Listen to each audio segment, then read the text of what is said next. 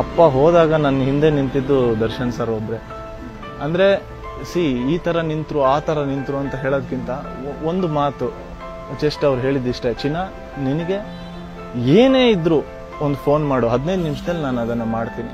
ಅದೊಂದು ಮಾತು ನನಗೆ ಇಷ್ಟು ದಿವಸ ಅದಾದ್ಮೇಲೂ ಆ ಜವಾಬ್ದಾರಿಗಳನ್ನೆಲ್ಲ ತಗೊಂಡು ವಾಪಸ್ ಎದ್ದು ನಿಲ್ಲೋದಕ್ಕೆ ತುಂಬಾ ಸಪೋರ್ಟಿವ್ ಆಗಿದ್ದು ಅದೊಂದು ಭರವಸೆ ಅವ್ರ ಕಡೆ. ದರ್ಶನ್ ಒಂದು ಕದಿಬೇಕು ಆಕ್ಚುಲಿ, ಕದ್ರೆ ಅವ್ರ ಹತ್ರ ಅವ್ರ ಫ್ಯಾನ್ಸ್ನ. ಓಕೆ, DBOSS ಫ್ಯಾನ್ಸ್ ದೊಡ್ಡ ಮಟ್ಟದಲ್ಲಿ ಇದೆಯಲ್ಲ, ಅದು ನೋಡಿದಾಗ ಹೆಂಗ ಅನ್ಸುತ್ತೆ? ಖುಷಿ ಆಗುತ್ತೆ ಅದು ಖಂಡಿತವಾಗ್ಲೂ. I am very happy. ಹುಚ್ಚು ಪ್ರೀತಿ ಇದೆ ಅವ್ರ ಅಭಿಮಾನಿಗಳಿಗೆ ಅವ್ರ ಬಗ್ಗೆ ತುಂಬಾ. ಅಂದ್ರೆ ನಾನು ಆರ್ ಎನ್ ನಗರ ಹೋಗ್ಬೇಕಾದ್ರೆ ಅವ್ರ ಬರ್ಡೇ ಇದ್ದಾಗೆಲ್ಲ ಇಡೀ ಆರ್ ಎನ್ ನಗರ ಫುಲ್ ಆಗಿರುತ್ತೆ ಜನ. ಖುಷಿ ಆಗುತ್ತೆ. ಅಂದ್ರೆ ಅದು ಪುಣ್ಯ ಅಲ್ವಾ, ಅದು ಯಾವ್ದೋ ಜನದ ಪುಣ್ಯ ಅದು. ಅಫ್ಕೋರ್ಸ್. ಅಂಡ್ ಅಷ್ಟು ಎಲ್ಲ ಇದ್ರು ಕೂಡ ಅವ್ರು ತುಂಬಾ ಸಿಂಪಲ್ ಆಗಿ ಹಂಬಲ್ಡ್ ಆಗಿರ್ತಾರೆ. ಅದೆಲ್ಲ ಏನೂ ಇಲ್ಲ. ನಮ್ಮೆಲ್ಲ ಆಕ್ಟರ್ಗಳು ಹಾಗೇನೆ. ಪರಮಾದ್ಭುತ ಕನ್ನಡ ನಾಡು ಕಂಡ ಅದ್ಭುತ ನಾಯಕ ನಟರು. ಅವ್ರ ಬಗ್ಗೆ ಯಾವುದೋ ಇನ್ನೊಂದು ಟಿವಿಲೂ ಕೂಡ ಹೇಳಿದ್ದೆ ನಾನು. ಈ ಮಧ್ಯರಾತ್ರಿ ನೀವು ಒಂದೇ ಒಂದು ಪೋಸ್ಟನ್ನ ಒಂದು ರೆಸಿಡೆನ್ಷಿಯಲ್ ಏರಿಯಲ್ಲಿ ಹಾಕಿ ನಿಮ್ಮ ಪಾಡಿಗೆ ನೀವು ಹೋದ್ರು ಬೆಳಗ್ಗೆ 3:30-4 ಗಂಟೆಗೆ ಜನ ಕ್ಯೂ ನಿಲ್ತಾರೆ ಅವರು ಸಿನಿಮಾ ನೋಡೋದಕ್ಕೆ. ಅಂದರೆ ಅದು ದರ್ಶನ್ ಅವರಿಗೆ ಮಾತ್ರ ಇರುವಂತಹ ಭಾಗ್ಯ. ತುಂಬ ದೊಡ್ಡ ನಾಯಕ ನಟರು, ತುಂಬ ದೊಡ್ಡ ಅಟ್ರಾಕ್ಷನ್ ಇರೋ ನಟರು, ಸ್ಟಾರ್ ಅಂತ ಕರೀತಾರಲ್ಲ, ಆರ ಇದೆ ಅವರಿಗೆ. ಆಮೇಲೆ ಅದೊಂದು ಮಿಡ್ ಕ್ಲೋಸಲ್ಲಿ ಒಂದು ನಗು ಇದೆ ಅವ್ರದ್ದು, ತುಂಬ ಇನ್ನೋಸೆಂಟ್ ನಗು ಇದೆ. ಅದು ಲಾಯಲ್ ಫ್ಯಾನ್ಸ್ ಅಂತ ಕರೀತಾರೆ. ನೀವು ಹಳ್ಳಿಗಳ ಕಡೆ ಹೋದಾಗ ಗೊತ್ತಾಗುತ್ತೆ ಅವರಿಗೆ ಯಾವ ರೇಂಜಿನ ನಿಯತ್ತಿನ ಅಭಿಮಾನಿಗಳಿದ್ದಾರೆ. ಅದು ಸುಮ್ಮನೆ ಅವ್ರ ಬಾಯಲ್ಲಿ ಸುಮ್ಮನೆ DBOSS ಅಂತೆಲ್ಲ ಬರಲ್ಲ, ತುಂಬಾ ಹೃತ್ಪೂರ್ವಕವಾಗಿ ಅವ್ರನ್ನ ಕರೀತಾರೆ, ಅವ್ರನ್ನ ಬಾಸ್ ಆಗಿ ಸ್ವೀಕಾರ. ನನ್ನ ಮಗನ ಫೇವರೇಟ್ ಹೀರೋ DBOSS ದರ್ಶನ್ ಅವರ ಸಿನಿಮಾನ ಪ್ರೊಡ್ಯೂಸ್ ಮಾಡಬೇಕು ದೊಡ್ಡ ಆಸೆ ಇದೆ.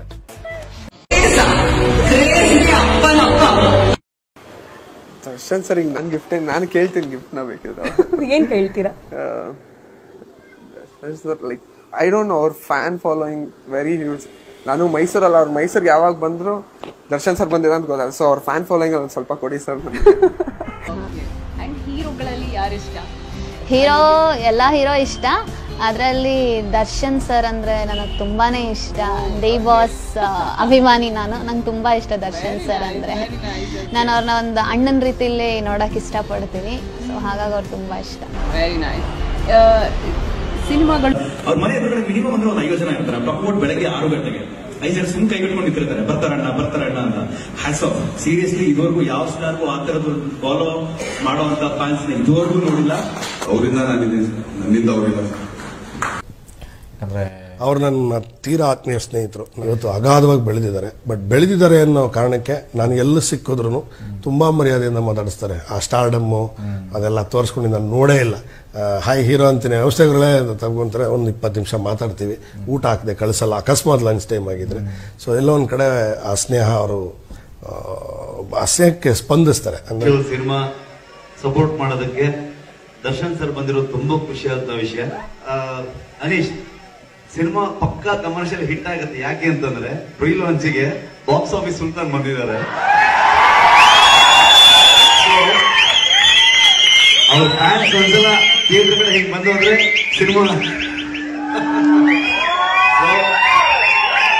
ಇಂಥ ಎಫರ್ಟ್ಗೆ ನೀವು ಸಪೋರ್ಟ್ ಮಾಡ್ತಿರೋದು ತುಂಬಾ ಖುಷಿ ವಿಷಯ ಸರ್. ನಮ್ಮಂತ ಈಗ ಹೊಸದಾಗಿ ಬಂದಿರುವಂತ ಇಂಡಸ್ಟ್ರಿ ಇರುವಂತ ಟೆಕ್ನಿಷಿಯನ್ಸ್ ಗಳಿಗಾಗ್ಬೋದು, ಆಕ್ಟರ್ ಗಳಿಗಾಗ್ಬೋದು ತುಂಬಾ ಖುಷಿ ಆಗುತ್ತೆ. ಒಂದ್ ದೊಡ್ಡ ಎನರ್ಜಿ ಸಿಕ್ದಂಗ ಆಗುತ್ತೆ. ಇದೇ ರೀತಿ ನಮ್ಮ ತರ ಚಿಕ್ಕ ಹುಡುಗರನ್ನೆಲ್ಲ ಸಪೋರ್ಟ್ ಮಾಡ್ತಾನೆ ಹೇಳಿ. Thanks lot. ಮತ್ತೆ ಇಲ್ಲಿ ಬಂದಿರೋ ಎಲ್ಲ DBOSS ಫ್ಯಾನ್ಸ್ಗೂ thanks lot. Thank you so thanks lot Darshan ಅಣ್ಣ. Thanks low. ನಿಜವಾಗ್ಲು ನನ್ನ ಉಸಿರಿರೋವರೆಗೂ ಈ ಹೆಲ್ಪ್ ನಾನು ಯಾವತ್ತೂ ಮರೆಯೋದಿಲ್ಲ. ಅಂದ್ರೆ ನನ್ನ ಸಿನಿಮಾಗೆ ಇದು ಬೇಕಿತ್ತು, ಖಂಡಿತ ಬೇಕಿತ್ತು. ಸಿನಿಮಾ ಮಾಡಿದೀವಿ, ಒಂದು ಪ್ರಾಡಕ್ಟ್ ಮಾಡಿದೀವಿ, ಒಂದು ಅಷ್ಟು ಜನ ರೀಚ್ ಆಗ್ಬೇಕಿತ್ತು. ಸೊ ನಾನು ನಿಜವಾಗ್ಲೂ ಒಂದು ಸರಿ ಅಣ್ಣ ಪರ್ಮಿಷನ್ ಕೇಳ್ತಾನೆ ಶೂಟಿಂಗ್ ಸ್ಪಾಟ್ ಹೋಗಿದೆ. ಹೋಗಿದ ತಕ್ಷಣ ಅಣ್ಣ ರಿಸೀವ್ ಮಾಡ್ಕೊಳೋದು ವಿಧಾನ ಆಗಿರ್ಬೋದು. ನೋಡಿದ ತಕ್ಷಣ ಇರೋ ಬಾಯಿಲಿ ಅಂದ್ರು. ಫಸ್ಟ್ ಸಾರಿ ಕೇಳಿದೆ, ವಿತೌಟ್ ಪರ್ಮಿಷನ್ ಬಂದ್ಬಿಟ್ಟಿದ್ದೀನಿ, ಈ ತರ ಒಂದು ಪ್ರೀ ಲಾಂಚ್ ಇವೆಂಟ್ ಮಾಡ್ತಿದ್ದೀನಿ ಅಂದಾಗ ಯಾವಾಗ ಚೆನ್ನಾಗಿ ಯಾವಾಗ ಬರ್ಬೇಕು ಇಷ್ಟೇ ಹೇಳಿದ್ದು. ಇವತ್ತು ಅಣ್ಣ ಬಂದಿದ್ದಾರೆ. Thank you so much.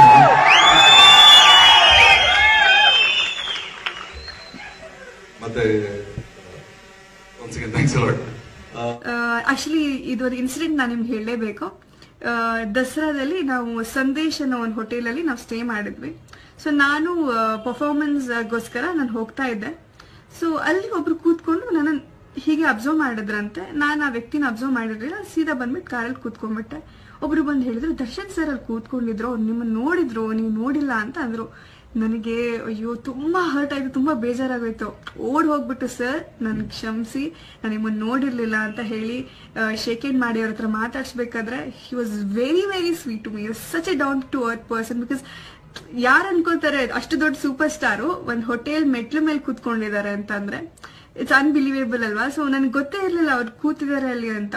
So ಈ ಇನ್ಸಿಡೆಂಟ್ ನನಗೆ ತುಂಬಾನೇ ಏನೋ ಅವರ ವ್ಯಕ್ತಿತ್ವ ನಂಗೆ ಬಹಳ ಇಷ್ಟ ಆಯ್ತು. ಬಿಕಾಸ್ ನಾ ಫಸ್ಟ್ ಟೈಮ್ ಅವ್ರನ್ನ ಮೀಟ್ ಮಾಡಿರೋದು and that first impression was like the best one. Darshan ಬಗ್ಗೆ ಒನ್ ವರ್ಡ್.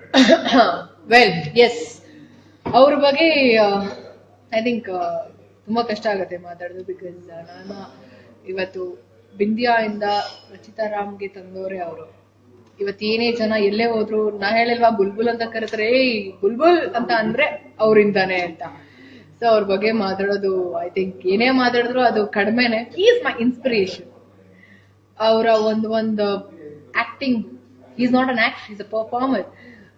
ಒಂದು ಆಟಿಟ್ಯೂಡ್ ಆಗಿರ್ಬೋದು, ಸ್ಕ್ರೀನ್ ಮೇಲೆ ಬಂದ ತಕ್ಷಣ ಅವ್ರ ಆ ಕ್ಯಾರೆಕ್ಟರ್ ಒಳಗಡೆ ಇನ್ವಾಲ್ವ್ಮೆಂಟ್ ಆಗಿರ್ಬೋದು, amazing, extremely highly wonderful human being. ನಮ್ಮ ದರ್ಶನ್ ಸರ್ ಜೊತೆ ತಾರಕ್ ಅಂತ ಒಂದು ಸಿನಿಮಾದಲ್ಲಿ ಮಾಡಿದೆ. ಅವ್ರನ್ನ ಸುಮ್ಮನೆ DBOSS ಅಂತ ಸುಮ್ಮನೆ ಯಾರು ಕರೆಯಲ್ಲ, ಅವರ ಹೃದಯವಂತಿಕೆ ಹೇಳ್ತೀನಿ. ಮಲೇಷ್ಯಾದಲ್ಲಿ ಶೂಟಿಂಗು, ಒಂದು ಎಮೋಷನಲ್ ಸೀನ್ ನಡೀತಾ ಇದೆ. ಆ ಕಡೆ ಜಗದೀಶ್ ಸರ್, ಮಧ್ಯದಲ್ಲಿ ದರ್ಶನ್ ಸರ್, ಹಿಂದ್ಗಡೆ ನಾನು. ದರ್ಶನ್ ಸರ್ ಆ ಕಡೆಗೂ ತಿರುಗ್ತಾರೆ, ಈ ಕಡೆಗೂ ತಿರುಗ್ತಾರೆ ಒಂದು ಸೀನ್ ಅಲ್ಲಿ. ಈಗ ನಿಂತಿರ್ಬೇಕಾದ್ರೆ 2-3 ಸಲ ಈಗ ತಿರುಗಿ ನೋಡಿದ್ರು ದರ್ಶನ್ ಸರ್. ಯಾಕೆ ಅಂತ ಅರ್ಥ ಆಗಿಲ್ಲ. ಆಮೇಲೆ ಪಾಪ ಬಾಯ್ಬಿಟ್ಟು ಕೇಳಬಿಟ್ರು, ಅಮ್ಮ ನಾನು ಡೈಲಾಗ್ ತಗೊಳ್ಬೇಕಾದ್ರೆ ಮೂವ್ಮೆಂಟ್ ಅಲ್ಲಿ ನಾನೇನಾದ್ರು ನಿಮಗೆ ಲೈಟ್ ಕಟ್ ಮಾಡ್ತಾ ಇದೀನಾ ಅಂದ್ರು. ಸುಬ್ಬು ಅವರೇ, ಡೋಂಟ್ ಬಿಲೀವ್ ಇಟ್, ಎಮೋಷನಲ್ ಸೀನು ಆಗಿದ್ರಿಂದ ನನಗೆ ಒಳ್ಳೇದಾಯ್ತು. ವಿತೌಟ್ ಗ್ಲಿಸರಿನ್ ಹತ್ತಿದ್ದೀನಿ ಅವತ್ತು. ಅಂದ್ರೆ ಅಂಥ ದೊಡ್ಡ ವ್ಯಕ್ತಿ ಸೀರಿಯಲ್ಗಳಲ್ಲೇ ಒಂದು ಚೂರು ಪಾಪ್ಯುಲಾರಿಟಿ ಬಂದ ತಕ್ಷಣ ಹಿಂಗ್ ಬರೋದು, ಹಿಂಗ್ ನೋಡೋದು.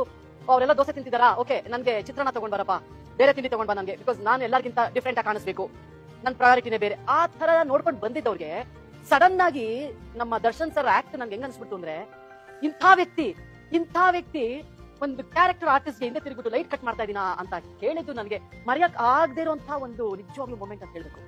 ಅದನ್ನ ನೆನಪಿಸ್ಕೊಂಡಾಗೆಲ್ಲ ಎಷ್ಟು ಖುಷಿ ಆಗುತ್ತೆ ಅಂದ್ರೆ, ಬೇರೆಯವರೆಲ್ಲ ಒಂಚೂರು ಹಂಗೆ ಟ್ರೀಟ್ ಮಾಡಿದಾಗ ಇವ್ರೇನ್ ಟ್ರೀಟ್ ಮಾಡೋದು ಬಿಡು, ನಮ್ಗೆ DBOSS ಪಾಪ ಅಷ್ಟು ಗೌರವ ಕೊಟ್ಟಿದ್ದಾರೆ.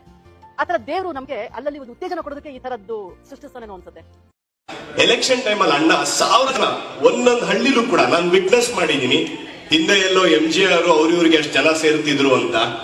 ಒಂದ್ ಹಳ್ಳಿ, ನಾವ್ ಇಲ್ಲಿಂದ ಆಟೋದಲ್ಲಿ ಅಣ್ಣ ಒಂದ್ ಹಳ್ಳಿಗೆ ಹೋಗ್ಬೇಕು ಅಂದ್ರೆ ಒಂದ್ ಹಳ್ಳಿಲಿ 300 ಮನೆ ಇರುತ್ತೆ. 300 ಮನೆ ಅಂದ್ರೆ 1000 ಜನ ಇರ್ಬೋದು 300 ಮನೆಯಲ್ಲಿ. ಆ 1000 ಜನ ಕೂಡ ಅಣ್ಣನ್ ನೋಡೋದಕ್ಕೆ ನಿಂತ್ಕೋತಿದ್ರು. 1000 ಜನ ಕೂಡ. ಅವತ್ತು ನನ್ನ ಮೈಯಲ್ಲಿ ರೋಮಾಂಚ, ನನ್ಗೆ ಈಗ್ಲೂ ವಿಟ್ನೆಸ್ ಮಾಡಿದೀನಿ ನಾನು ಆ ಸೀನ್ ನ. ಎಲ್ಲೂ ಕೂಡ ಮತ್ತೆ ನನ್ನ ಜೀವನದಲ್ಲಿ ಅಂತ ಒಳ್ಳೆ ಸೀನ್ ನೋಡಕ್ ಸಾಧ್ಯ ಗೊತ್ತಿಲ್ಲ. ಈಗ ದರ್ಶನ್ ಸರ್ ಅಂತ ದೊಡ್ಡ ನಟರ ಜೊತೆ ಇನ್ನೊಂದು ಅಂತ ಒಂದು ವ್ಯಕ್ತಿತ್ವ, ಯಾಕಂದ್ರೆ ಅಷ್ಟು ಚೆನ್ನಾಗಿ ಹಬ್ಬ ಮಾಡ್ಕೊಂಡ್ರು. ಅಂದ್ರೆ ಜಾತ್ರೆ ತರ ಮಾಡಿದ್ರು. ಮೊನ್ನೆ ನಾನು ಹೋಗಿದ್ದೆ ಆಕ್ಚುಲಿ. ಅಷ್ಟು 1000 ಜನ ಚಪ್ಪಲಿಗಳ ರಾಶಿ ನೋಡ್ಬೇಕಿತ್ತು ಅಲ್ಲಿ ಲಭಿಸಿ ಹೋಗಿದ್ದು. ಅಂದ್ರೆ ಅಷ್ಟೊಂದು ಜನಗಳ ಪ್ರೀತಿನ ಪಡ್ಕೊಂಡಿರುವಂತವ್ರು, ಅಷ್ಟು ದಿಗ್ಗಜರಾಗಿರ್ಬೋದು. ಸೊ ನಾನು ಒಂದು 48 ದಿನ ಆಕ್ಟ್ ಮಾಡಿದೆ ರಾಬರ್ಟ್ ಅಲ್ಲಿ. ಅವ್ರ ಜೊತೆ ಒಂದು ಕ್ಯಾರೆಕ್ಟರ್ ಮಾಡಿರೋದು. ಸೊ ಗೊತ್ತಿಲ್ಲ, ಅವ್ರ ಕ್ಯಾರವನ್ ಒಳಗಡೆ ಕರೆದ್ಬಿಟ್ಟು ಊಟ ಹಾಕ್ತಾರೆ ನಮ್ಗೂನು.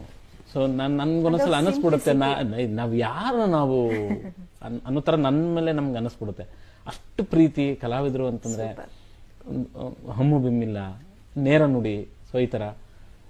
ಸೊ ಗೊತ್ತಿಲ್ಲ ನಮ್ಗೆ, ನಾವು ಬ್ಲೆಸ್ಡ್, ತುಂಬಾ ಬ್ಲೆಸ್ಡ್ ನಮ್ಮ ಜೀವನದಲ್ಲಿ ಅನ್ನೋ ತರ. ಇನ್ನೊಂದು ಏನಂತಾರೆ, ಎಲ್ಲಾ ಚಿತ್ರದ ಹಿರಿಯ ಕಲಾವಿದರುಗಳಿಗೆ ಅಥವಾ ನಮ್ಮ ನಾಯಕ ನಟರುಗಳಿಗೆ ನನ್ನ ಕಡೆಯಿಂದ ನಿಜವಾಗ್ಲೂ ಅಂದ್ರೆ ದರ್ಶನ್ ಅವ್ರಿಗೆ ಅನೇಕ ಬಿರುದು ಕೊಟ್ಟಿದ್ದಾರೆ.